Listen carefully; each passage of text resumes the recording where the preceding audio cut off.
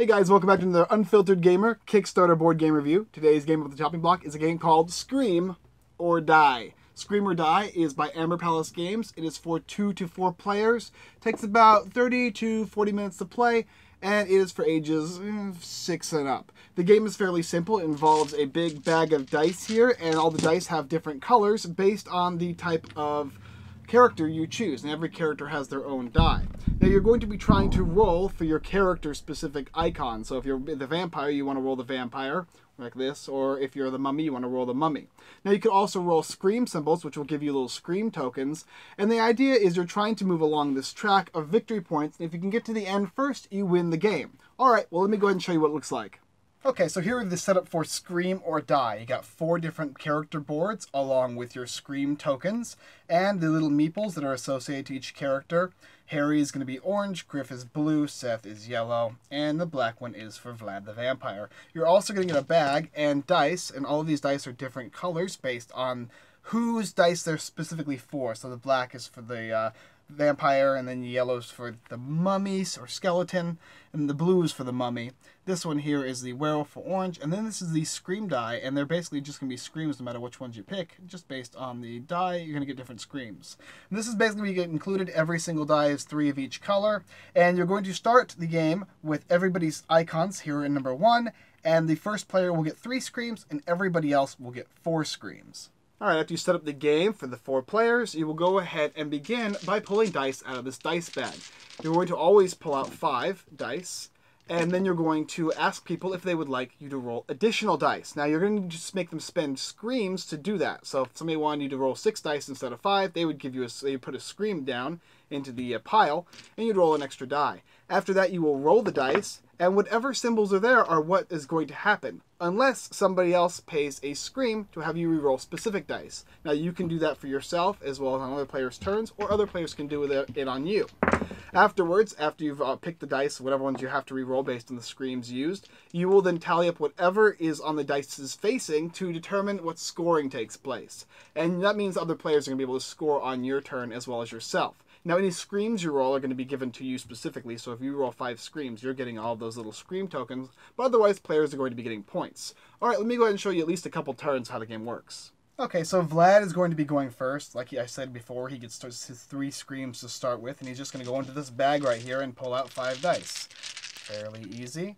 1, 2, 3, 4, 5. Perfect. Now, anybody could spend screams if they'd like to have him increase the amount of die he has. And each die obviously will represent a different person. So right now we have the blue character, which is Griff, and he's very happy with how this turned out. So he's probably not going to have additional rolls or additional dice come out. However, Seth is not as happy. He only has 1 die here. And Vlad is definitely not happy because there's no black. So maybe Vlad will spin an extra scream here, and we'll pull out another die from the bag randomly. Oop. Ha! Perfect. Vlad is very happy. After that, we have all decided, okay, nobody else wants to spend screams, so we'll take all the dice we have, and we're going to roll them just like this. Perfect. And now we've got our results. So we've got 1 vampire, we've got the mummy, that's for ×2, so it's 4 here. We've got the skeleton for 1, a scream, and another skeleton for 2. So if this were the case, it would be 3 points for this person, 4 for this person, and 1 for the vampire. However, maybe we have somebody who's not so happy about that, or specifically don't want Griff to get the points. So we'll have Harry. Harry is going to spend 2 and make me re-roll, as the vampire, 2 of the dice. And we'll have him re-roll these 2 right here specifically. And so he'll take the dice, and he'll once again re-roll them. Oop, there we go. And that's it. Everybody's chosen to either have him re-roll dice or not. Then we're going to add the scores. So 1 point here, moving Seth along the track. And 2 points, making Seth move again. The scream, which is just a scream, goes to Vlad as the active player. The 1 vampire gives Vlad 1 extra point, going from 1 to 2. And then here we go with Griff, 3 points, moving him to 3. Well, moving him up 3, I should say. Everybody starts at 1. Alright, the dice go back into the bag. And now it is Seth's turn. So Seth's going to roll them up and pull out of the bag. 1, 2, 3, 4, and 1 more, 5. All right, anybody want to increase the amount of die? Sure, Harry will. So he removes another scream and pulls another die out. That one doesn't help Harry. That only helps Seth, because Seth is going to get the screams for this no matter what they are. Take the dice, roll them again. Beautiful. Okay, does anybody want to change make this me re-roll? Sure. So we'll have Griff. Griff's going to spend his scream and make you re-roll this die. Okay, now that's done. Nobody else wanted to do it. We pull all of them out, and let's tally up the totals.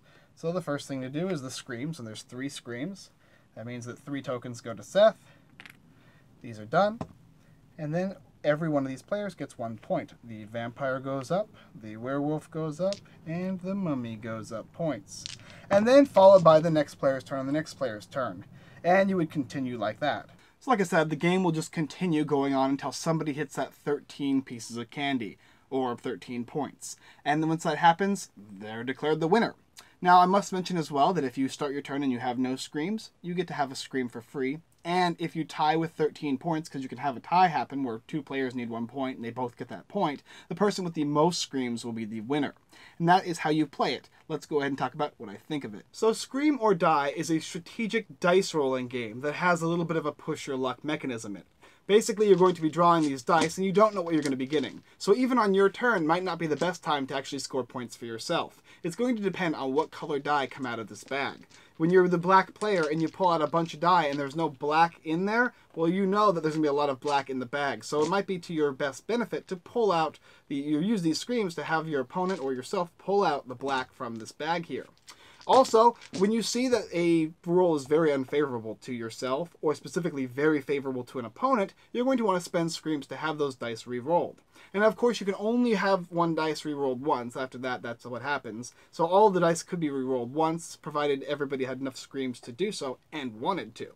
That being said, the game is very simple. And when I mean simple, I mean it's a good and a bad way. It's a game that's specifically made for kids, I think.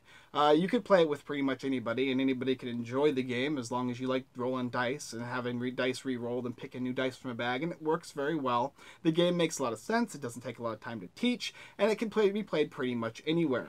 The art it's okay. It's very kid-like, and there's little art in the game. You have your little player mats as well as the dice provided with the little stickers on them. I don't know if this is the full version of the game, but that is a prototype that we received, and it all works very well, very nice. I do like the strategy involved in the game, and there is a bit of strategy. Definitely, the older you are, the more you're going to understand what's best for you in what situation, but ultimately it's going to come down to luck. Even if you have them re-roll the dice, they still could get that 2 candies that they had previously.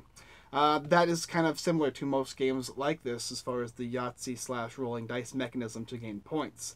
Still very fun and enjoyable, and I think definitely if you have a lot of younger people in your play group, or you're maybe a father or mother who want to teach your kid games, this is going to be definitely the game for them. It's very, very easy to learn, and very, very fun too, and kids are going to enjoy getting to roll those dice and seeing their little characters pop up. And they're going to grasp the concept of they need their stuff to pop up more than the other players. And watching them grasp the candy and try and get the candy as much as they can, it gives that very thematic trick-or-treat style thing with the whole scream or die thing. Anyway, a very fun game and enjoyable. I definitely suggest you check it out. Alright guys, thanks for watching another Unfiltered Gamer Kickstarter board game review. If you like this video and you want to see more, go ahead and check out the rest of our videos here on YouTube. Like, subscribe, and comment. As well as checking out Amber Palace Games' Scream or Die, a fun little game for kids that is all about dice chucking. Don't forget to check out our website, unfilteredgamer.com as well. We got tons of blog posts, Kickstarters, and Kickstarter giveaways, and all that other good stuff. You can actually find the huge Kickstarter list on our site where you can see all the newest and latest and greatest games all on one big list, so you don't have to go searching. It's all right there for you. We put it in there chronologically, so it's easy for you to find what you need. Also, go and check out our affiliate websites, everythingboardgames.com, The Giveaway Geek, and Devitos Gaming. Alright guys, thanks for watching this little unfiltered video, and we hope to see you in our next one. See you next time.